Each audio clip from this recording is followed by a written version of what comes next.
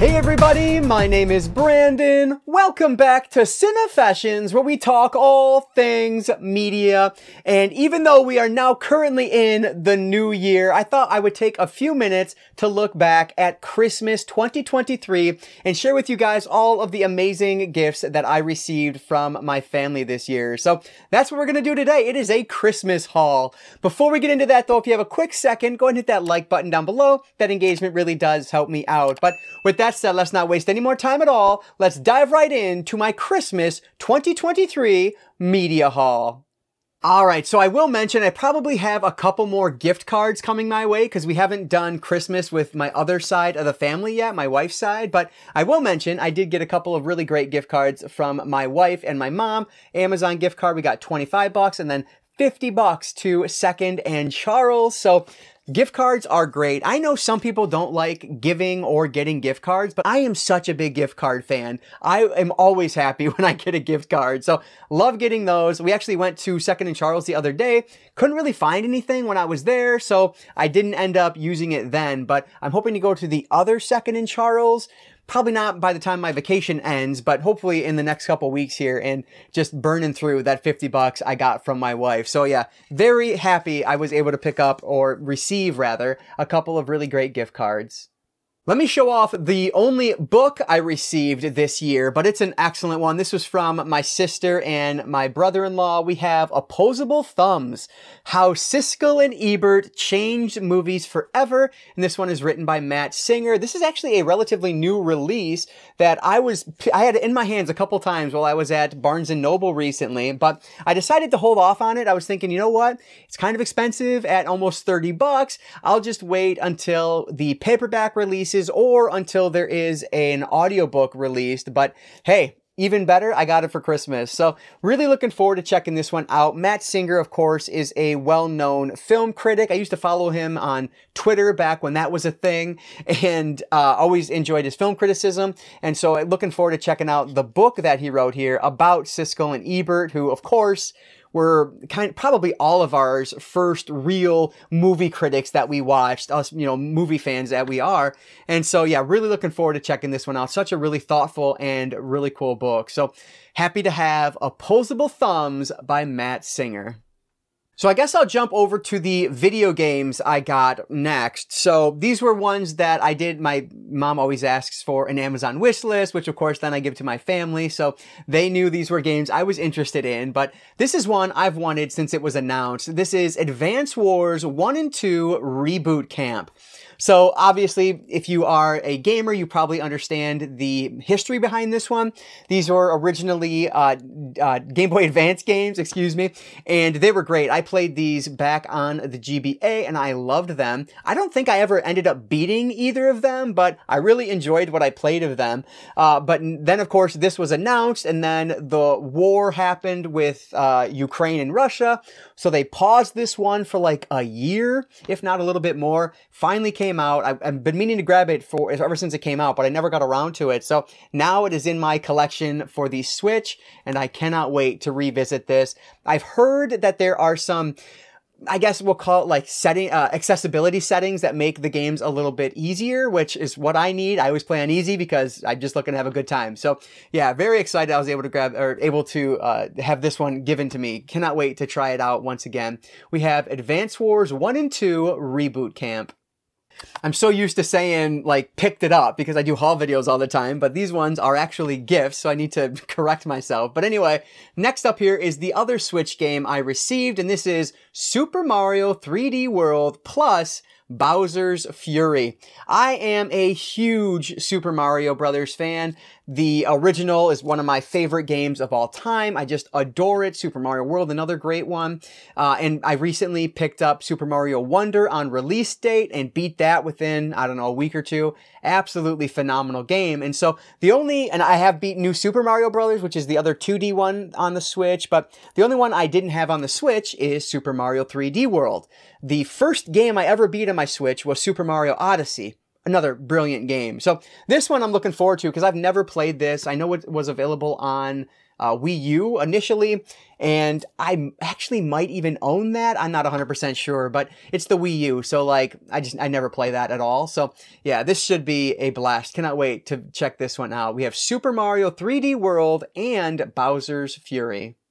This next one I got on PS5, and I've heard nothing but great things about this. This is RoboCop Rogue City.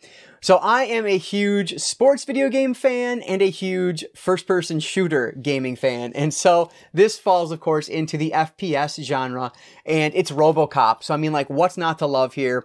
This is more of a, like, budget release from everything I've seen on it, but it's supposed to just be a heck of a lot of fun. And that's exactly what I'm looking for in my video games. I don't need something too terribly hard. I don't want something too terribly long. I want something that's relatively easy and just a good time to play, which is why I cannot wait to check this one out. I've been playing my I'm always an Xbox guy, but I have been playing my PS5 a lot more recently because I ended up grabbing Madden 24 on my PS5. So I've actually been playing my PS5 quite a lot recently. So yeah, looking forward to checking this one out. Cannot wait to try it. We have RoboCop Rogue City, and that is the last of the actual games that I've received. The last video game related item I got, though, is this one here from my wife. I received the Backbone. So if you don't know what this is an iPhone in the middle here, and so it turns your iPhone into basically a controller with tactile controls. So I'm able to play Roblox with my daughter. I'm able to do that with tactile controls as opposed to using touchscreen, which I am dreadful at. Funny enough, my daughter can't use a controller very well, but she's an expert when it comes to touchscreen usage. I am the exact opposite. So this was one that I asked for and was very happy to receive. It's actually working very well. When I first got it, I was super disappointed because I'm like, I have to take my phone out of the case to use it? Like, that's not going to happen. I realized then there were actually replacement like grips on the inside that you can swap out that came with it. So it fits perfectly now, and I have used it multiple times. I was actually, the first day I got it on Christmas Day, I actually was trying remote play from my PS5 of Madden 24. Remote play is terrible. Like, I hate remote play, but it worked and the control worked great. So that was cool. But admittedly, I have been playing Roblox the most with it so far. I was actually doing that a little bit before I started filming because my daughter was playing and asked me to join in. So yeah, anyway, I have a tactile controller for my phone, which makes me very happy. This thing is great so far. So the last gaming related item I picked, I keep saying it, I received, is the Backbone for my iPhone 15. All right, so over to the movie side, and actually I have just realizing I think I have less movies than I did video game things, but that's fine. I have a billion movies anyway. So the first one here is a movie I've been wanting to see for the absolute longest time. This is one where, like, if I watched this before I watched Joker, I would have hated Joker. At least that's what everyone says. So I'm finally going to check out The King of Comedy from Martin Scorsese. Like I said, this is the movie that apparently has inspired Joker the most. This and Taxi Driver is supposed to be a mix of those two. Now, I'm not an idiot. Obviously, I saw the homages to Taxi Driver. I love that film. It's absolutely wonderful. That said, I've not seen this one. So this was one I added to my list, and I'm very happy my mom grabbed it for me. Cannot wait to check it out. It looks like it's going to be very interesting. Like, it looks like the Joker on the back already. So, like, I'm super intrigued to check this one out. So, yeah, happy I was able to receive this one. This is The King of Comedy. I'll show these final three together because they're all part of the same series. So if you guys watched my last vlog I put up in 2023, I mentioned in there that I grabbed Iron Man on 4K Steelbook. One, it was on sale for $10, and two, it was just getting a little bit more difficult to find the standard release, at least on Amazon and Best Buy. So I didn't know what I was going to do because those were like the only three movies I needed to have all of the first, I think, 3 phases of the Marvel Cinematic Universe on 4K. Fortunately, my wife heard my complaining, and so she ended up grabbing me Iron Man 2, and Iron Man 3. So she got me all three of them in separate releases on 4K. So I am very happy about this. Yes, I did already own Iron Man, but I picked it up like days before Christmas, so that's not her fault. And honestly, I'll hold on to it because it might be something that's worth more than 10 bucks, maybe a year from now or 6 months from now, whatever it is. And I've been doing a lot of reselling, so we'll see. Maybe it'll gain in a little bit of value. And it was only 10 bucks, not the end of the world. So yeah, so very happy to have all three of these. Now, like I said, I think I have the entirety of the first 3 phases of the MCU in 4K, and it's the normal releases that I've gotten over the years. So that was the other thing about Iron Man, was that it was a steelbook where all of my other MCU films are in at least for the first like few phases, they look like this. And so I'm happy to have these versions of them. No slip covers, of course, but given how far out it's been, that was exactly what I expected. So yeah, Iron Man 3 and Iron Man 2, I don't love them. Iron Man, absolutely adore it. I mean, it's really what kicked off the whole superhero craze when that one released back in 2008. It was just kind of a revelation at the time. And I think that gets forgotten nowadays with the oversaturation of the superhero genre. But yeah, you know, great film. These two, I need to watch them again. I think I've only seen each of these once and I wasn't the biggest fan. But yeah, looking forward to having all of these in the collection and checking them out again.